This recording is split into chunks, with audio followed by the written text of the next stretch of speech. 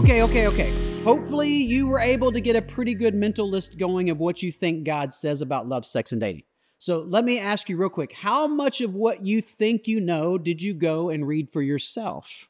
I mean, that's a great question, right? Because here's what I know to be true, no matter what. You need to explore this stuff for yourself. What I'm about to tell you, don't just blindly trust me. Like, get a Bible, look it up in the Bible app or on your phone, and spend some time actually reading this stuff for yourself and study it for yourself. You shouldn't just blindly believe what anybody tells you on this topic. Not your friends, your older cousin, the people on TV and the movies and magazines, or even me. So let me tell you what a few of the most common myths are that people have when it comes to what God says about love, sex, and dating. See if any of these were on your list of things you thought were true too. So myth number one, sex is dirty and sinful. Not true. God invented sex.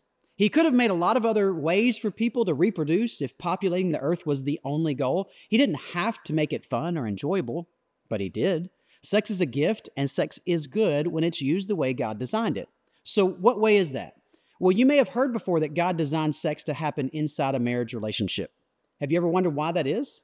I mean, why does it matter if you're married or not when you have sex?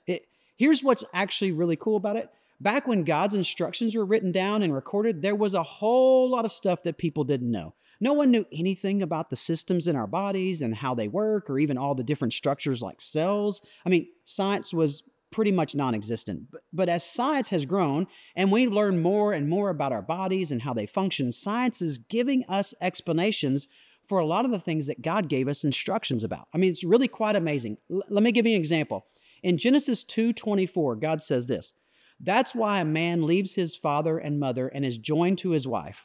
The two will become one." Now, you may read that and think, well, that's just a metaphor, right? Two becoming one. Sure. Sounds like God is just trying to be a buzzkill. But that's not really true. Science is proving God has the right idea, which makes sense because he created both us and sex. He's the expert. So when we have sex, there's a hormone released called oxytocin. Now, oxytocin, science tells us, is a neurotransmitter that impacts bonding behavior. You should look it up. Oxytocin isn't only released during sex. You want to guess when another example of when it's released? After childbirth. After a woman gives birth, her body releases oxytocin. Why would that be? Remember, this hormone impacts bonding behavior. For a new mom, it's what bonds her to her newborn baby so she doesn't abandon it or kill it like some animals do. I mean, in the same way, when we have sex with someone, oxytocin is released, bonding us to that person. Regardless of how connected we felt to them beforehand, suddenly we're attached. We are one. You have seen a couple together, and it's obvious that they shouldn't still be together. They're bad together, they're not compatible, whatever, but they just can't seem to break it up, even though it's clearly a dysfunctional dating relationship, right? And oftentimes, it's because there's sex involved. Because of how God designed our bodies to function, the way he created sex to work is to bond us together anytime we do it. That's part of why God says, only do this inside of marriage, because going around being bonded to lots and lots of people isn't going to lead you to a good life. It's going to make things difficult for you, more complicated, more painful. It's going to hurt you in the long run. But if you use sex the way God's telling you to, the way it was designed to be used, it'll be amazing because it'll keep you and your husband or wife together and connected. So there's a whole lot more science out there to support this stuff that I don't have time to get into. But the point is that you can trust God's design because he made it with you in mind. So let's tackle another myth. Myth number 2. Sex is only for procreation. Procreation just means making people so as a species we can continue to exist. And guys, that's the big old no. God created sex. He did just make it to keep our species alive, though. There are actually 3 purposes that God designed sex to have, and they all conveniently begin with the letter P. Procreation, pleasure, and promise.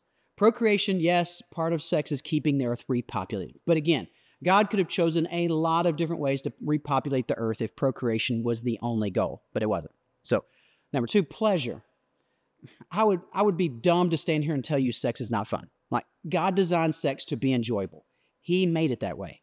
And I'm not going to go into a lot of details, but all the things that make sex great were all created by God. But God also planned from the beginning for us to be practicing sex inside a marriage relationship because he knew the best sex happens when you're with someone you trust and feel safe with. Someone who will be there for you and with you when sex is over. Someone who has made a commitment to you, right? Which brings us to the third purpose God intended for sex: promise. God's plan for sex was that it would be a constant reminder of our commitment to each other in marriage and a bonding time. Remember oxytocin? It creates a sense of connection and closeness to each other. In Matthew 19:6, Jesus says this: they, meaning a husband and wife he's talking about, are no longer two, but one. So no one should separate what God has joined together. Now, why do you think Jesus said that? I mean, once again, science gives us a little insight into how perfect God's original plan was. Science is proving the more sexual partners a person has, the less able they are to connect with a future partner. I mean, listen to this. Research from the Medical Institute for Sexual Health goes on to illustrate the importance of oxytocin when it comes to pair bonding. They say this: casual sex leads to a decrease in this neurochemical production, and it interferes with further pair bonding. So here's what it means. Repeated sexual encounters with multiple partners, it neutralizes your brain. Going outside of God's design for sex actually impacts your ability to have great sex later. See, you can trust God's design because He made it with you in mind. God created sex to be good, and He knows the best sex happens when you follow His plan for it to happen inside of a marriage relationship. There are a lot of voices out there. They're going to try and tell you something completely different. But what God said, science is backing up.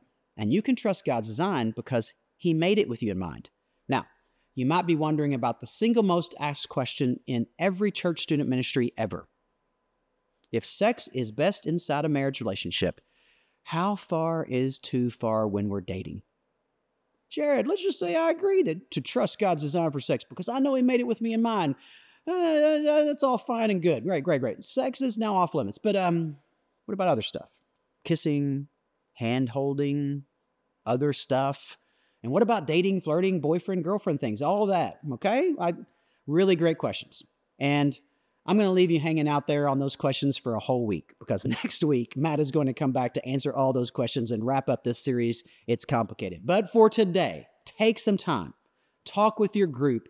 All the stuff we talked about today. Maybe start by sharing if you learned anything new today. Had you ever heard some of the myths we talked about and not realized that they were untrue?